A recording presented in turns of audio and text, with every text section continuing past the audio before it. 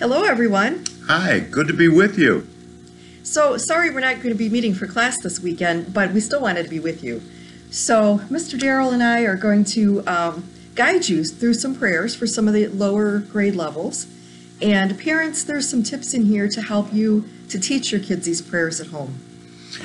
And this will be online for quite a while. Yes. If you ever need help with praying, just come hit the button. We'll pray with you. We'll show you how to do it. Got good examples here. And mom and dad are always a great example to help you with prayer. So this tape is going to be for pre-K, kindergarten, and first grade. And we'll let you know when we're at the end of your grade level and starting the next. And the reason we combined the three of these, some of these are very basic introductions to how to pray, but some of our preschool families, if the parents are praying with their kids on a regular basis, they may already be getting some of these first grade prayers. Yeah. So. And I think there are a lot of the prayers that the kids have heard and have tried to say with their parents. They may not know them by heart, but they're at least familiar with the way that the prayers sound. Right, right. So one thing I don't know if you know, let me show you this real quick. Each child in our program, we create a prayer record with their name on it, and it'll have their grade level in which they came into the program. And so we keep track. Every year we ask the teachers to assess how the students are doing in learning these prayers, and if they're kind of up to speed where their grade level should be, or if they need more practice at home. So you can help us out by getting this started. And it's a great monitor for us and for the parents to be able to see. And what we do, like next year, these will be passed on to the teacher of next year's class so that they see how the children did the previous year. So we can always keep track of the child's prayer life. Okay, so we're going to begin with the sign of the cross. And when we're teaching this to the youngest kids, we use a mirror in our classrooms. It's a really great way. You just put the numbers on the mirror. You can use a dry erase marker or a tape or whatever you want to use. And just mark a 1 and a 2 and a 3 and a 4. So the kids just follow the numbers and then they're doing it correctly.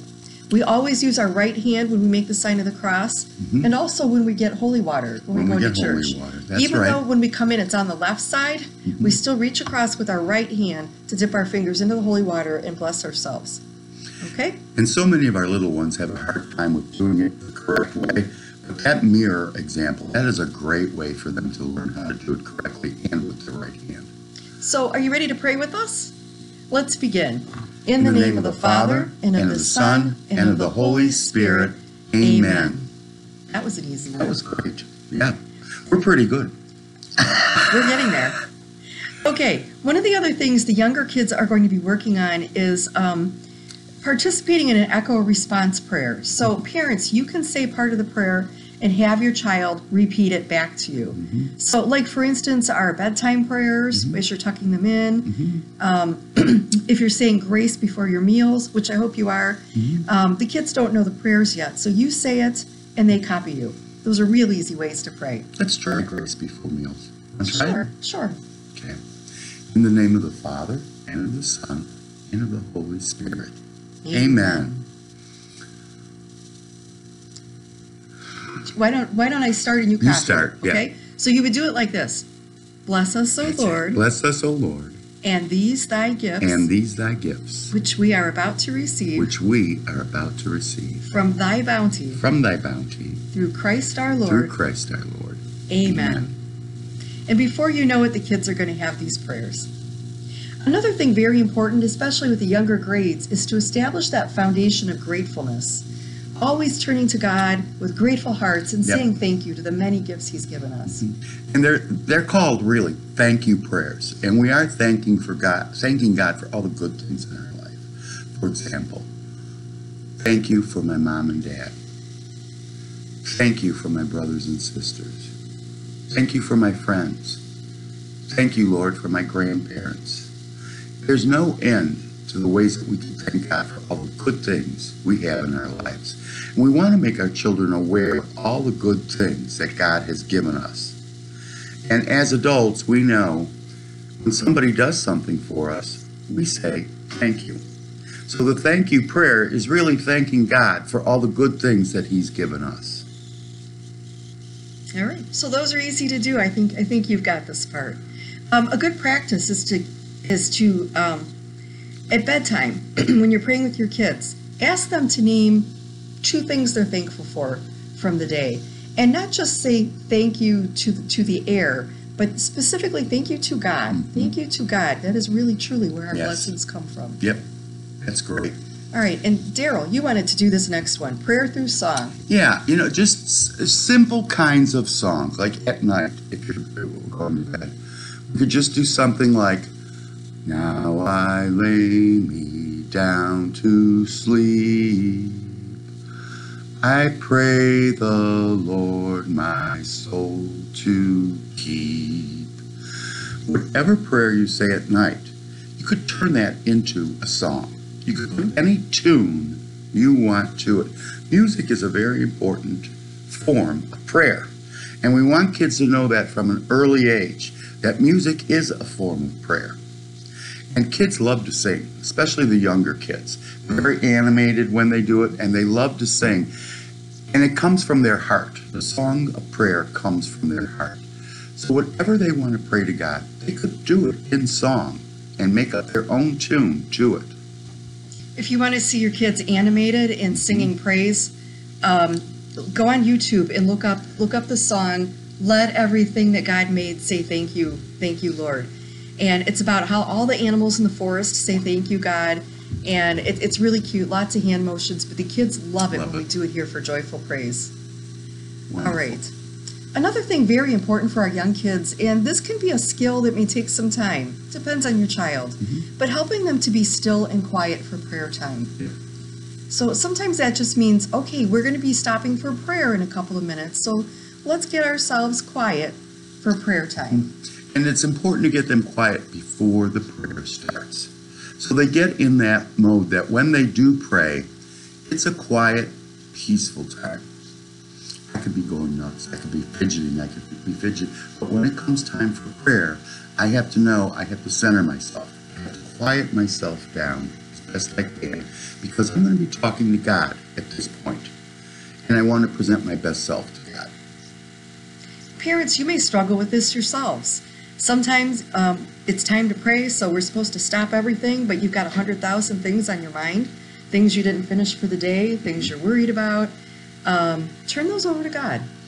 It happens all the time. We say grace every night before dinner. I had in my mind a song I had to sing, so I couldn't even think of grace before. And Miss Joni had to help me out. But that's a normal thing that happens to people. We shouldn't be ashamed of it. We know how to correct it, and we move on. But we always pray to God.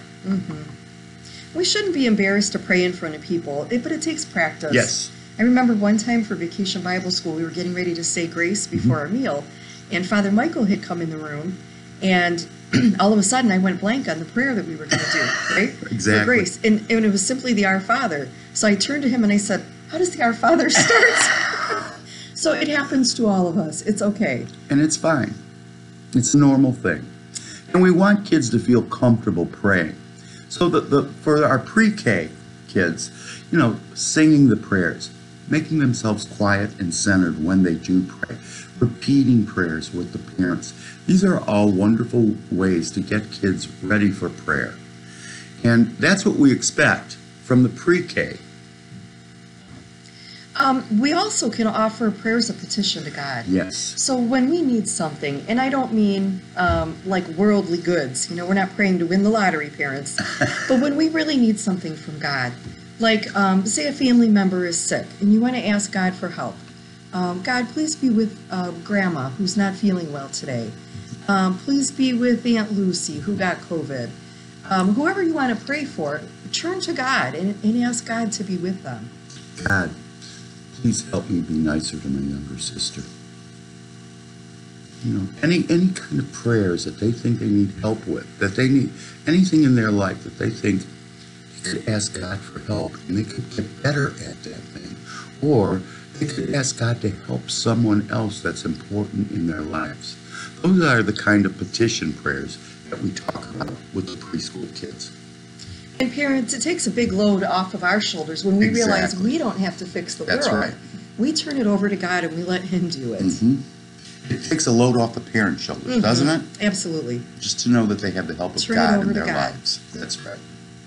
Okay. So that's kind of what we do with our preschool kids. For kindergarten, we want to introduce them to some new prayers, the Hail Mary, the Our Father, and the Guardian Angel prayer. So some of your preschool kids may still be wanting to start learning these prayers, so we wanted to include them in this group as well. But for kindergarten, this is important that we introduce these prayers. We don't expect that they're going to have them memorized yet, but it's really cool if they do, and they're certainly capable. Okay, so we are looking for... The Hail Mary. All right. Let's start with that one.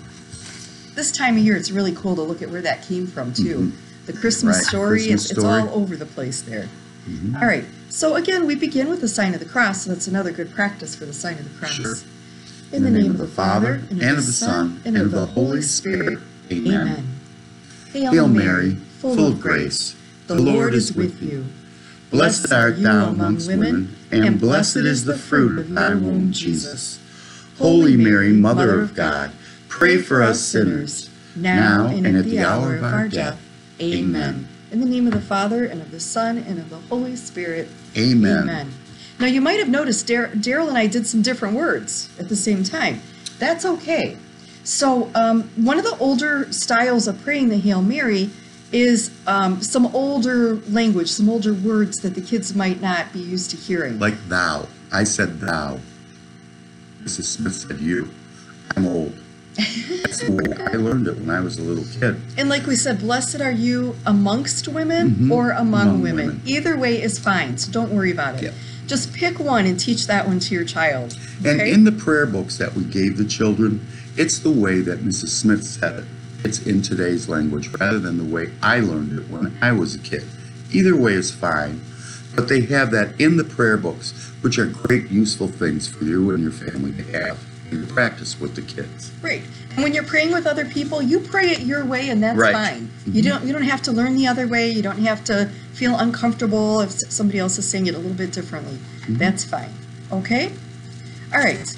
The next prayer is the Our Father prayer. Did I go too far? That's okay. I know it. We're good. I know that one. All right. So the Our Father prayer is a prayer that Jesus himself taught us. So this is a really cool prayer. It's a cool prayer, and boys and girls, you're going to notice, we say this prayer at Mass. Every time we're at Mass, we say the Our Father at a certain point in the Mass. It's a very, very powerful prayer. So, you ready? I'm ready. Let's go. In the name of the Father, and of the Son, and of the Holy Spirit. Amen. Our Father, who art in heaven, hallowed be thy name. Thy kingdom come, thy will be done, on earth as it is in heaven. Give us this day our daily bread, and forgive us our trespasses, as we forgive those who trespass against us. And lead us not into temptation, but deliver us from evil. Amen. In the name of the Father, and of the Son, and of the Holy Spirit. Amen. And again, we're introducing it in kindergarten, but the more often you pray it together, the quicker your kids are going to pick it up. Does that mean the kids have to know it by heart by the end of kindergarten?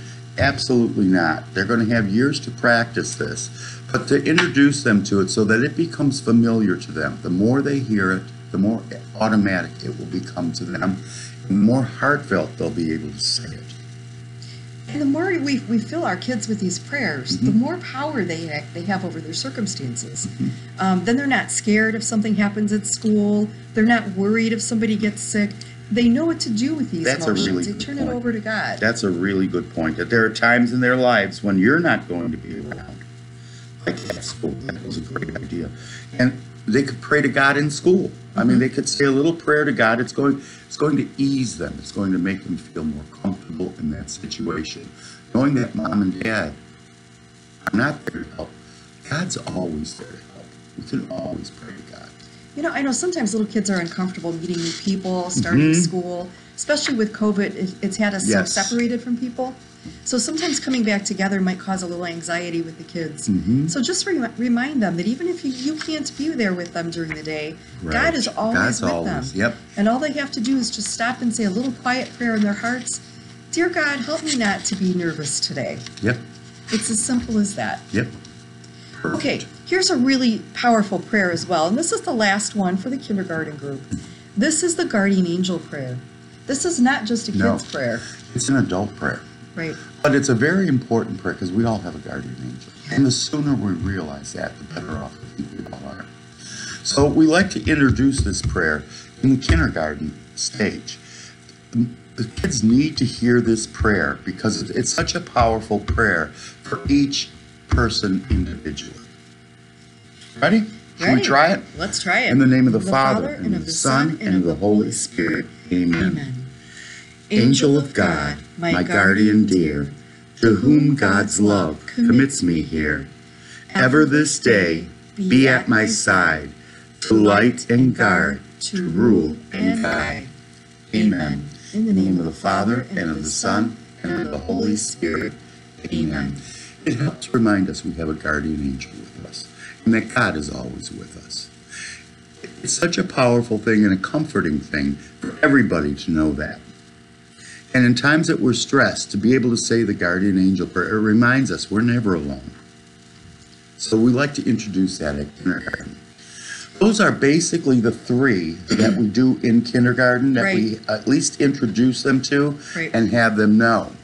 And for first grade, we're not going to take it a whole lot further. No. We've already prayed the grace together. We did grace together, and that's one that we expect for the first graders to do. And there's a grace before meals. There's a grace after meals also. I was never really familiar with this one. And you know what? I'm not seeing it in the book here. It's not in your book? Let me see if I have it in my book. Or maybe it's not. I'm just not seeing it in order. Hail Mary. Let's see how we One second here. To Jesus' prayer. Angel prayer. We have lots of prayers in this booklet.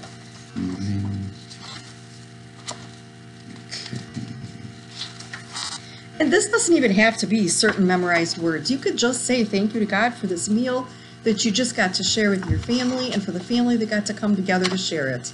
It could be a very simple prayer. Okay? So we're not going to worry about that one right now. The Glory Be is the only new prayer we're going to introduce for first grade. And the first graders should actively be practicing the Hail Mary and the Our Father. So here's the new prayer. This is so easy, you're not going to believe it. Yes. It's kind of just like the sign of the cross. It almost is. Okay, so we're not going to do the sign of the cross with this one just because we don't want to confuse you. Right. But it goes like this. Glory be to the Father, and to the Son, and to the Holy Spirit, as it was in the beginning, is now, and ever shall be, world without end. Amen. Short, to the point, but look how powerful that is. Let's do that one more time. And listen, I want you to listen to the words. Ready? Glory be to the Father, and to the Son, and to the Holy Spirit, as it was in the beginning, is now, and ever shall be, world without end. Amen. It pays honor to the past, the present, the future. Glory to God always. It's a very powerful, short prayer, but yet says a lot. And that amen at the end, parents, do you know what that amen means? It means yes. I agree. So that's a very powerful ending. Yes. All right, so that's it for our preschool, kindergarten, and first graders. Enjoy your prayer time together. Yes. Parents, if you need any other resources or help from us, please just get in touch with us. Give us a call. We're happy to help. And we're going to leave this video on. So anytime you want to do this with your kids or the kids want to see and practice prayers, we're here and we could practice with them. Just play the video and we could practice the prayers. All right. Well, thank you so much for joining us.